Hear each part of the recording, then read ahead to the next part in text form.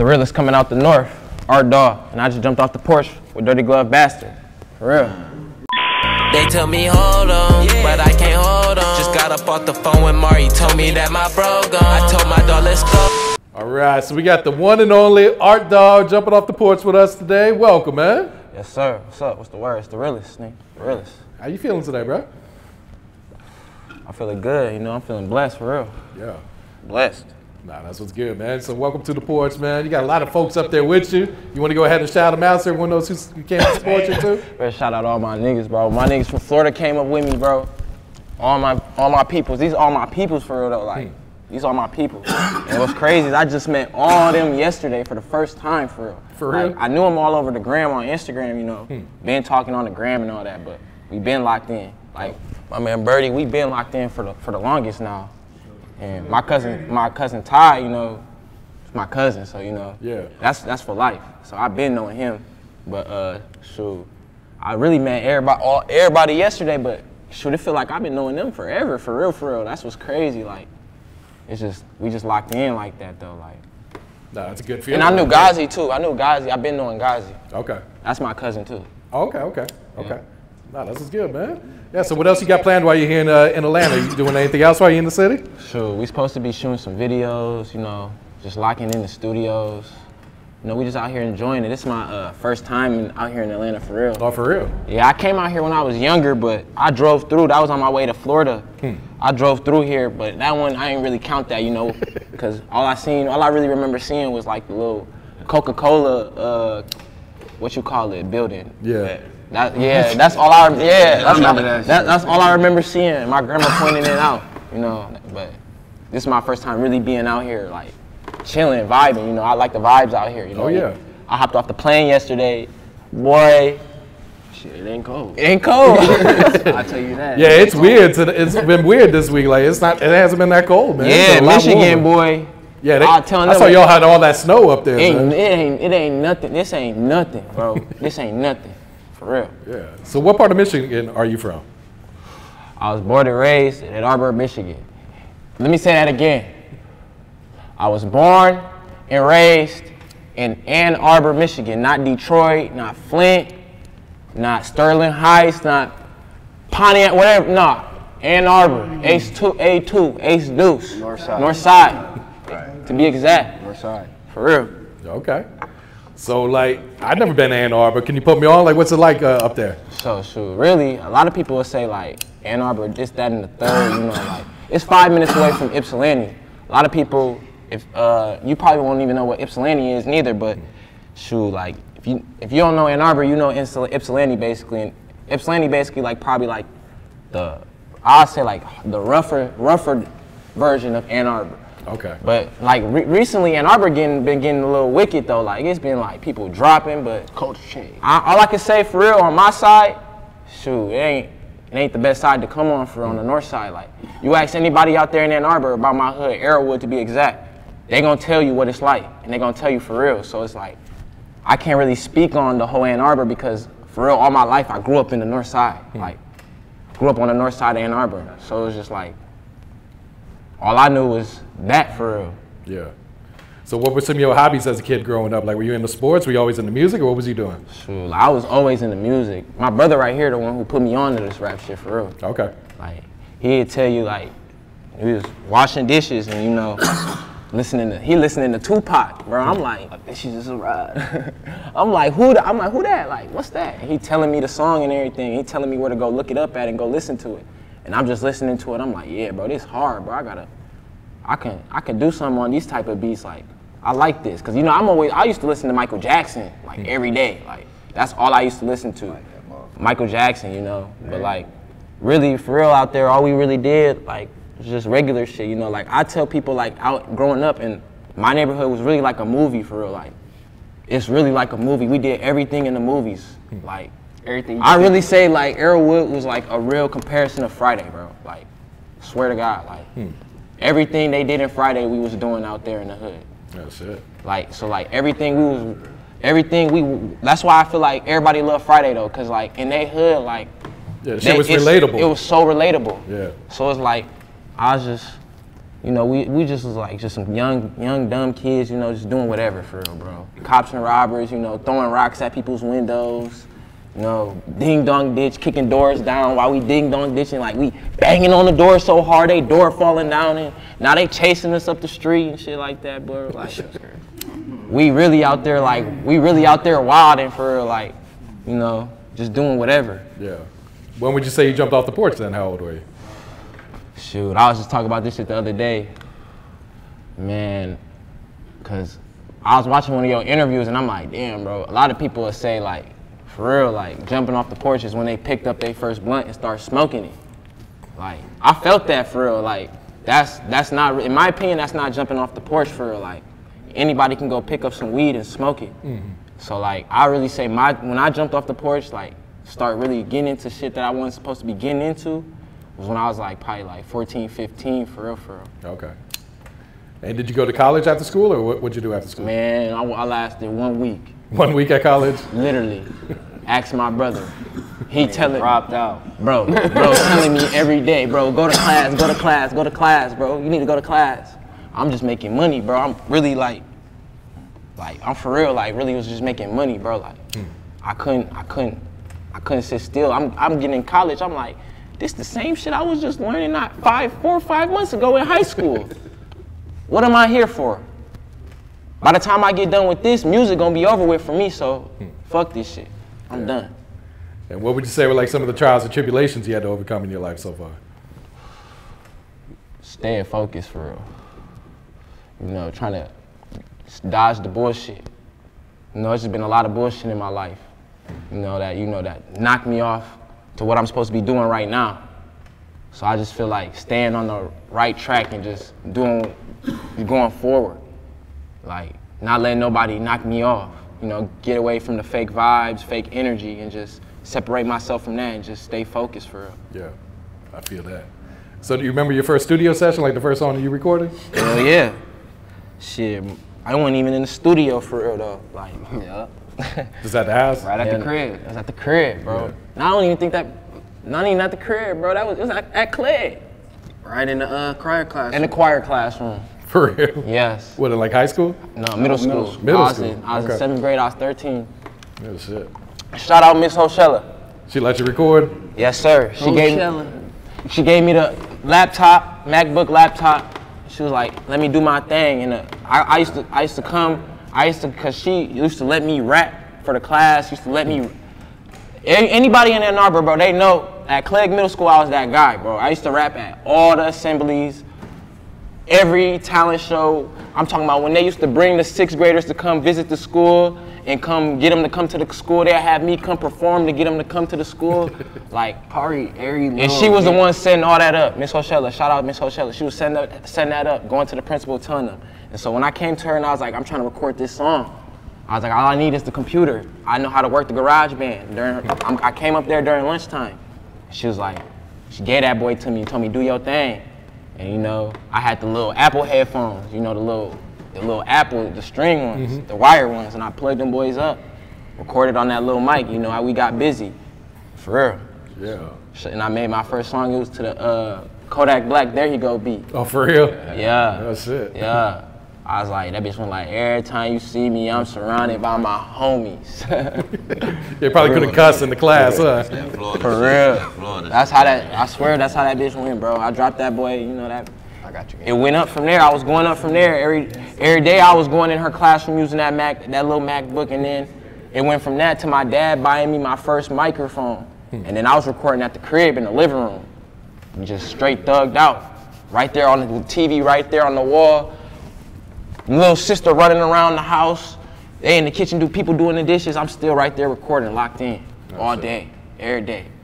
Like, that's just how it always been with me. Like, I always had my own little setup. Like, always had my own little setup studio. So like, I always been able to record at my crib and shit like that. Like, I ain't start going to the real studio until I was like 15, 16. Like 17 for real, like really locking in the studio. Yeah. Like, I was really out here just at the crib, and really only started going to the real studios because my engineer telling me like, bro, this this not gonna work no more. Like, yo, Mike ass for real, kind of. That's basically what he's saying. Need that quality, yeah, you need that quality. So I had to start coming out that bread and start going to the studio. Yeah. And how do you get the name Artdogg, or is that something you came up with? Shit, nah. My uncle gave me that name for real. My uncle and my dad, you know. From all I can really remember though, like, I ain't even gonna lie, like when I was young, shoot, I didn't have like hella rap names though, but like that was my first rap name when I first started off, and then I started switching it, and then I went back to it. But like my uncle and my dad used to just always call me Artdogg for real, like Artdogg, Artdogg, Artdogg, woo, woo, woo, woo. Do shit like that, like little dumb shit in the crib, and just, you know, that's just how I just stuck with it. And I fucked with Snoop Dogg. That's how I put the little 2 G's at the end. Okay. Because Snoop Dogg had the 2 G's, and I was like, when I spelled it, it looked weird with 1 G. So I was like, and then I didn't want it D-A-Y-G because that looked, I ain't like that. So, you know, it just looked perfect with A-R-T-D-O-G-G. I got you. And what is 4GMB? 4GMB, you know, it's some shit, you know. My brother Imani Bates, you know, he in the NBA, play for the Cleveland Cavaliers right now. Okay. Shout out to my brother for life. We from the same hood, everything, grew up together. But some shit he came up with, you know, forever got my brothers, that's what it stands for. We all got it tatted on us. Me, my brother JK, my brother Joe, Imani, and my brother Emag. And my brother right here, he finna get his tattoo, but we all got it tatted on us. It's just a matter of time. You know, this shit like for life, you know, it's some shit that we all stand behind, you know, we got each other's backs for life, you know.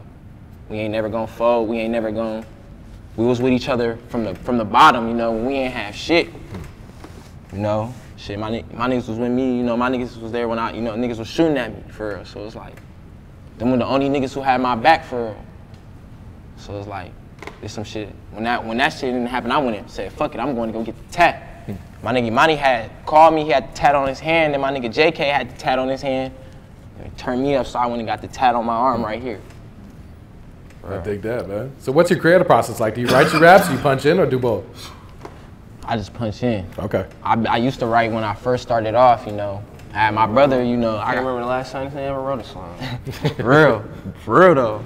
But I had like a shoebox of raps, like for real, literally. Like I used to just write them in notebooks, hella notebooks, and still got them. Still got them to this day. But like I don't write no more. I mean, I like to punch in. It's a better vibe to me, you know.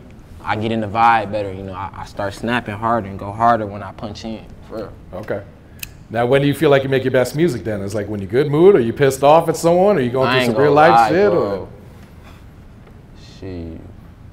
When I be beefing with Shorty and, you know, pissed off, for real. I be getting in that mode, but nah, for real though, like really when I'm just like down, I feel like I make the best music. Like I'm down or I'm happy. Like I really make good music whenever, for real though. Like I ain't even gonna say when I'm in a whenever mood, cause like I'm a real artist. Like I can make music whenever. Like right now, if we can go make a hit. Like I can't really say what mood, cause I make music in whatever mood. I got you, man. You just dropped a new single, Al Capone, man. Talk about this song. What was the inspiration for this one? That day I was bad.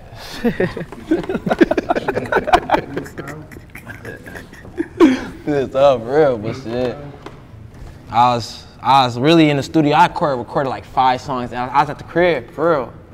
And for real though, I thought that song was gonna be ass. Like, you know, like when I recorded it, I was like, bro, this ain't nothing for real. This is just some regular shit, you know, some shit. This ain't no hit for real. But then when that bitch came back from my engineer and I listened to that bitch, I'm like, okay. But then I started sending it out to all my brothers and shit, my niggas.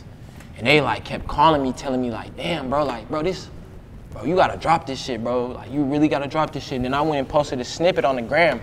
And this is when I had posted on the gram, on Instagram for like 3-4 months. So like my gram page was probably like dead for real. That bitch went up like within 24 hours, like, or had over 100 comments, shit, 1,000 likes and shit. I'm like, I tried a little triller. I did a triller to that bitch. I'm like, hell yeah, I gotta shoot a video. This gonna be the video, cause like I ain't shot a video. That video I shot in that song was like the first video I shot like in a couple months. So it's like, this gonna be the song I'm gonna do and push this bitch right here. Cause everybody fucking with it. Every time I posted a little snippet, people telling me to drop it, like, when this coming out. So it's like, yeah, it's that one. Nah, that shit hard too, man. I also fuck with that song Statement too, man. That shit crazy. Hell yeah, I was mad that day too. I was trying to make a statement. Shit, he was pissed. For real. When I made that song, for real, I mean, what's crazy about when I dropped that song, I made that song like 2 years ago. For real? For real. Like, I made that song like, What was that on the Ford and North thing? Yeah. I made that song like 2 years ago, like. And for that song, I was just really trying to talk about like, because everybody was just basically trying to play me like, for real, around the city, like I wasn't that guy, for real. Like I ain't start this shit, for real. Like everybody know, like, that's why I be saying, if you from Ann Arbor, Ipsy, you know Artdogg. It's no way around it. Like, so like people trying to downplay me, like I'm hearing shit through the grapevine, you know. So I'm like, I'm finna go lock in and drop some shit, and that's what I did. Yeah, looked like you got good feedback on that one too, man. Yeah, I got a lot of good feedback, you know. But that's just how this shit go, man. Like every time I drop a song, like recently, it's been getting like a lot of good feedback from me. Like it's been going how I've been wanting it to go, for real. Like, so that's why I just keep my head down really and just keep pushing, for real. Yeah. And what about that Better Days? That shit was hard too. I made that song really. My mom, she had, she was depressed and shit a lot. So me and her was talking. I really made that song for her. Like, it was some better days, you know, it's gonna be better days for us, you know. I had a whole little camera crew for that video and everything. I spent like probably $1,000 on that video. Like, I'm just letting her know, like, we gonna go up. I'm gonna change things, for real. Yeah. It's gonna be better days. What was her reaction when she heard it? She loved that song, you know. Oh. My mom loved all my songs, you know. My mom's really supportive of this shit, man. You know, when she heard I was coming down here, she was geeked. She was happy as hell, you know. So my mom, she got my back. She always got my back. That's my rider, for real. No, that's hard right there. So should fans expect a new project from you, or are you kind of just focusing on singles and videos right now? Shit, yeah, you know, I got a project, you know, feel me? I got a project on the way, you feel me? But it's not coming out like anytime soon. Right now, I'm just focusing on singles. You know, I'm trying to drop singles, build some momentum. You know, get some more buzz around outside the city. You know, more around. You feel me? Really out here. You know, really around the big states where it's popping at. You know, I'm just trying to get my name out there. So you know, like I don't really feel like the tape it right now is the right thing, right route to go. But you know, 1 foot in, 1 foot out will be on the way. You know, y'all be on the lookout for that. That shit will be on the way. But right now, I'm just dropping singles, you know. Hot shit, though. All hot shit. Okay, yeah. And who are some of the producers you've been working with lately? Shoot, man. I've been working with the producer for the last song. YB. Yeah, we finna lock in with YB. That's one of them. Yeah, that's one of the producers we finna lock in while we out here in the A. YB. Shout out YB. He gonna pull it off. Yeah, we gonna work with him. You know, we got some shit on the flow with him. But you know, I've been working with like really city producers. You know, shit out in Michigan. Really, I got shout out to Tenfo. You know, Tenfo. Shout out to Newts, my baby Newts. He a little nigga. He like 7th grade. You know, 13 for real, little nigga. Making beats, knockers. He got that heat? Heat, for real. Shout out Newts, bro. He got that shit. Okay. You know, I really just, and my man, Sammy Sosa, you know, Sam Sosa. You know, I lock in with all producers from my city, you know. I really don't be on the YouTube beats for real no more. But those are producers I really lock in with when I need some shit. Okay. And what's the music scene like in Ann Arbor right now today? Everybody fucking rapping. For real. Everybody in the world trying to rap, though. I feel like, bro, and that's the thing though, like, everybody in Ann Arbor trying to rap, And that's cool, like, at the end of the day. I respect everybody hustle. I ain't gonna knock nobody hustle, knock anybody's talent or whatever it is. Well, it be the ones that shouldn't be rapping trying to rap. I ain't even gotta say it. Bro, Twin already know. For real, like. It just be the ones who just don't really be just, you feel me, it ain't it. And I feel like that's what, for the niggas like me, and shout out PJ1K, shout out Lil Dill, you know, niggas like that, you feel me? It's hard to break that. And shout out Trizzy, North Boy Trizzy. It's hard to break that, you feel me? Door open, cause it's like people blowing up who ain't meant to blow up. And I ain't even trying to sound like no hating ass nigga for real, but it's just like, that's how I feel. At the end of the day, I'ma speak my truth, and I feel like it's just like niggas who just blowing up, and then it is what it is. But at the end of the day, I just feel like time gonna tell for me, so like, that's why I always keep pushing. Like, I ain't never let no nigga knock what I'm doing, or I never paid attention to what no other nigga doing or nothing like that. I just do my thing. And that's why I feel like I'm here right now and off the porch. I'm the first nigga from Ann Arbor. First nigga from no nigga from Ypsilanti. Like, you feel me? Like, probably one person from Ypsilanti, but like, you know, one of the first niggas from my city to be out here doing this. So, you know, it's like I got this shit on my back for real. Yeah. So, you know, like, I just stay in my own lane at the end of the day. I got for you. Real, for real. What do you feel like it's gonna take for you to get to that next level then? I really feel like it's just staying focused. That's what, like I said before, like, that's what I feel like, cause you know, like, I had a song with Allstar JR, you know. Yeah. That shit was hard too. You know, and that shit could've, you feel me, after that, I could've capitalized off of that, you know, but like, at the end of the day, I ain't gonna say it was all, you feel me, it was all me. I had some fucked up niggas in my corner managing me. So it was like, you feel me? I'm with fam now though. TVNT, we call Pokemon. See what the shirt say though?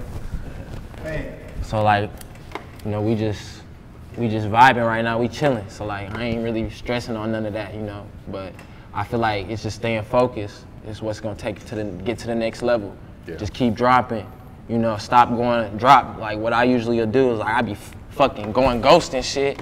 I gotta stop going ghost and shit, you know, I gotta just stay focused. You know, I just gotta keep doing my thing. Yeah, that consistency is key in this shit, man. Yeah, that's the thing, you know, I wasn't consistent. I was consistent at one point, I feel like that's what got my buzz.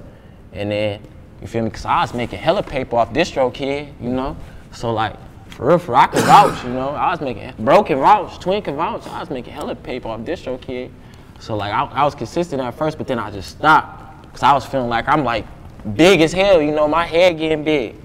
And so like, because I'm around the city, niggas asking take pictures with me and shit, you know, my head getting big. So like, I stopped dropping and shit, you know, like, I feel like that's what fucked me up. And then I had, like I said, I had fucked up management. So it was like, at the end of the day, it was just fucking up my shit. Yeah. So it's, you know. Would you say this is the most, you know, focused you've been on this music shit then? Hell yeah. Right now, like, I feel like that's why it's been going how it's supposed to go. All right, so all right, like what's some of your goals for your music career, whether it's short term or long term, man? What are you trying to accomplish here? You know, long term for real, platinum album, #1 album, you know, that's long term shit, you know. You know, for real. But like, right now, you know, my goals is, you know, just staying consistent. You know, start making more money off my music for real, you know, to the point where I'm making real paper off this shit, you know. At the end of the day, you know, I'm getting money right now, you know, I'm good at the end of the day, but I wanna be an artist at the end of the day, real artist, you know, getting that show money, really making a bag off this shit. So it's like, so I can take care of my peoples, take care of my family. Yeah. So like, that's my goal right now, just staying consistent so I can get my foot in the door, get to that next level. You know, just keep pushing, keep dropping hot shit like I'm doing right now. I feel that, man. Yeah. You want to go ahead and plug your social media so everyone knows where to follow you at? Shit, y'all niggas can follow me at Artdogg Official on Instagram. You feel me? You can follow me at Artdogg Official on the TikTok, you know. You getting money off that shit too, you know. Those are my socials, the only socials I'm on. I ain't got a Facebook. who the fuck uses Facebook? And you'll be surprised. You'll be surprised. Like in Memphis, Facebook is huge for them artists. They be on that shit more than on the gram. I might, you feel me, turn it over to the Facebook eventually, but I ain't got no Facebook. All right, you got any shout outs you want to give before we wrap it up here? So, you know, I just want to shout out my twin brother, you feel me, right here for coming out with me. I want to shout out all my family back home in Ann Arbor. You know, I love all y'all, you feel me? I appreciate y'all for supporting me, you know? Shout out to everybody who stayed down with me through the hard times, you know? This shit the beginning right here. We gonna go up. Free BRB. You know, yeah, free BRB, nigga. Free Trace, you know? Long live my nigga Kenny. Long live Flames on the chain right here. Long live Flames. Long live Tyrese. Feel me? That's my brother. Feel me? Long live all the guys, you know? Long live Kenny, you know? All the bros. Long live Real. It's for real. They tell me hold on, but I can't hold on. Just got up off the phone with Mari, told me that my bro gone. I told my dog let's go, we on.